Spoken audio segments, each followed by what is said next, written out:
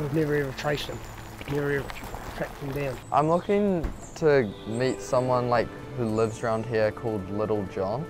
So that's one that lives in the cave, eh? She was like, be careful. She said that a few times.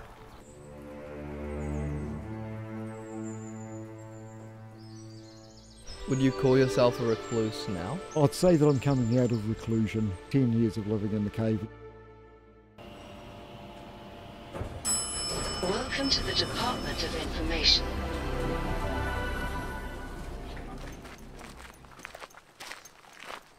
We had heard about a caveman living in the remote bush of the South Island, so we were searching the outskirts of Dunedin to find him and his cave. How do we, if he's in his cave, do you like knock on the cave? That's a good question. All we knew was his name was Little John, and that a letterbox marked the entrance to the cave. Holy fuck, why do we not bring water? So, with almost no preparation, we headed into the bush to find him. Yeah, that does look like more cavey that side, But it wasn't going well. How's the search going, Louis? It's miserable. While the search had failed, we knew we'd return to find Little John the caveman.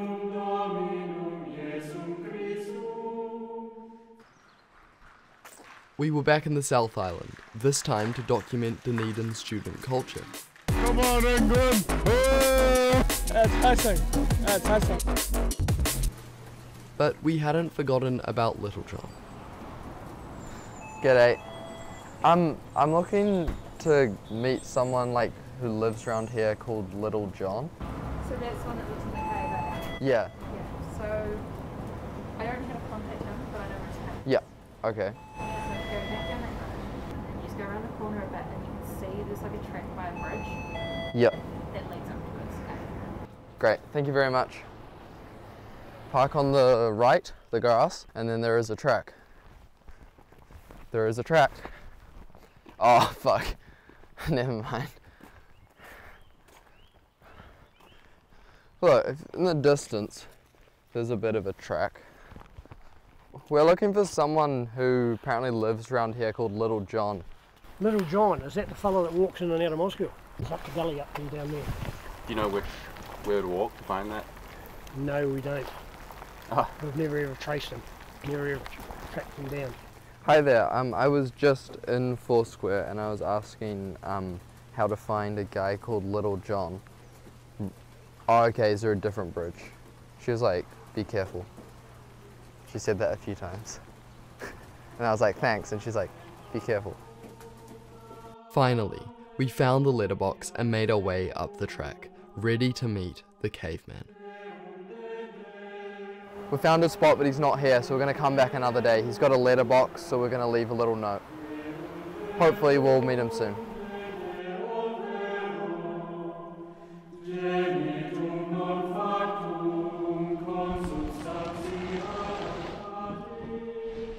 Okay, we'll do that one more time. Who are you? Hi, my name's Little John. I'm known as Little John. My name's Russell Tingle. I live here in Outram Glen. How long have you lived in the cave? About 10 years. And what's that been like? Wonderful. Watch out for this one. Can you describe what your place is like? Beautiful, I guess, would be the only word for it. Nature that's not being used by man for anything other than just to let it regenerate. We're going to go down this bit here, which is a little bit slippery, so you need to hold on with your hand. One hand there. Composing songs, as I like to do, some of them are long love songs. I call this spot the love song spot. Now you've got to watch your ass, guys, because we're going into a really hazardous environment now. So every step is critical. Yep. If you slip now, it's going to be, you know. Yeah. This area did wash away, and it took my espresso machine with it. So I'm going to have to get another espresso machine, but I think I can get a better one. Yeah. Now this chair was brought here by a friend of mine who likes to sit in a chair. He managed to carry it all the way up the track. So where are we headed now? We're going up to the cave itself. So do you have a few different spots in the bush? Yeah, this is the cave here. At the moment I have the problem where we've just had the biggest flood I've ever had, and the water was right up to where your feet are. And How did you feel when it flooded? I was exhilarating, yeah, it was really exciting. What I'm going to do now is make a new mattress of them. What I do is I grab a handful of them and then chop them off with the axe.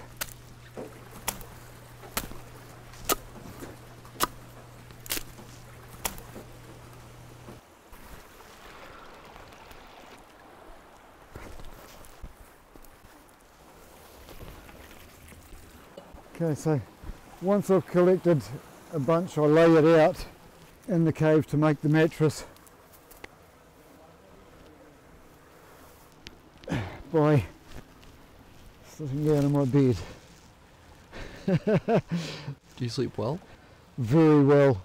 It's a perfect place to sleep. Nothing can bother you here, unless you're afraid of spiders. Do you have dreams? Yes, of course, people dream in their sleep, but I've had quite vivid dreams of St Leonard's Primary School. Do you enjoy school? School? No.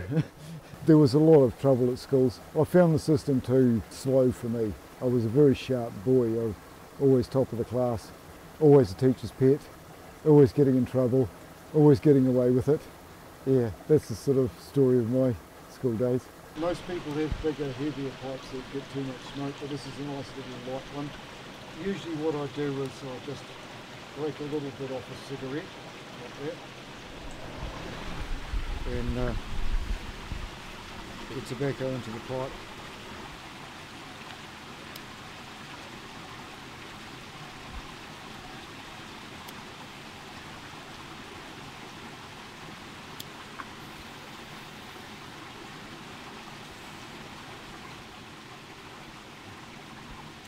So, we'll head back to the camp where it's not quite so noisy and damp.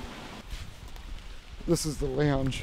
It's a nice little area, but you're up above the creek a little bit and you can look down on the glowworm colony. Yeah, it's a great place to sing and the acoustics are incredible. Freedom's just another word for nothing left to lose, and nothing ain't nothing, honey, if it ain't free. Yeah. It's an old classic, yeah. Probably not something you guys would have heard before. You an optimistic person? Optimistic? I did go through a lot of depression and stuff when I was younger, learning about the dark side of life. I had suffered a lot of anger and things, but the Lord's brought peace to me. I'm happy here. Yeah. Optimism is probably not strong enough a word for what I have. It wasn't a conscious decision on my part. I was guided, I was lost, confused, one foot in front of the other. I came here. Did you just start walking? Well, I was hitchhiking as well, so I got a couple of rides, but yeah. Now coming here was giving up on the world and everything and coming to a place where I could be healed. This area here is one that I've made for lounging about. At the moment it's not yet. Right. But yeah, and when it's dry, it's a great place to lie down and, in the bush. Yeah. Yeah. What do you think about when you lie here? Women, I'm looking for cave women. Okay, so we're coming into the camp now. I'll stop here. I'll set up this little camp area here at the end of the track because it's easy to get to, and there's a beautiful view. Do you get lonely living by yourself? Yes, that's why I want a cave woman. Yeah, preferably more than one. But no, I'm happy by myself. Yeah, it would be nice if more people came to join in the nature thing and to share it. Building the pizza oven, I can see it becoming popular. Yeah, other people might want to come out and join me. So what I'm building here is a Manuka fired pizza oven, and then on top of it, when it's finished, will be a little open fire, similar to the one that's on top of the thing that I can cook espressos on. Yeah, so we've got espresso and pizza in the bush. Would you call yourself a recluse now? I'd say that I'm coming out of reclusion. 10 years of living in the cave, and now I'm feeling strong enough and healthy enough that I want to share. So is that the healing you've done in the bush? A lot of it's been emotional and intellectual as well. You know, addiction is something that I do have to be careful about. So have you struggled with addiction before? Yep. Until 10 years ago when I first came here, then I decided to make a complete break from any sort of drugs. And so where do you get this food? Things come from the food bank and from friends. They have a free stuff table at the food bank, and I get all sorts of odd things from there. Oh God, that's good. You appreciate it so much more when you have to go to all this effort to make a cup. And so what's that? Just hot water? It's a cup of tea with sugar, yeah. Do you still see friends and family from before you moved into the cave? Friends, yes, but my family I was estranged from for 25 years. My mother passed away and my brother committed suicide when he was 32.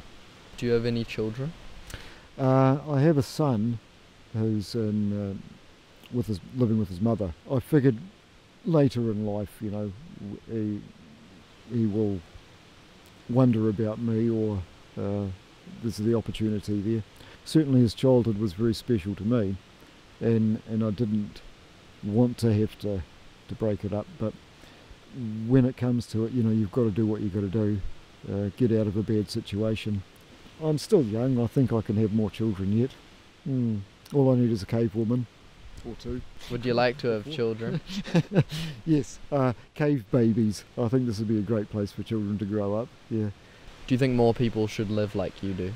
I think you're the next one to come out and join me, Noah, you know. Strip off your bank account and lose the address and go and live in a cave. You'll love it. Yeah. No, you're not going to. You're going to finish your university studies like most people will do. What would you say to someone who wants to come find you or live like you do? Try. Yeah, I'm not easy to find, but it's worth it if you can. Yeah. It took us 3 attempts. Took you 3 times to find me, but I'd say to anybody, you know, if you want to break out from the mould and be in a more natural environment like I am, it's got to be good for you.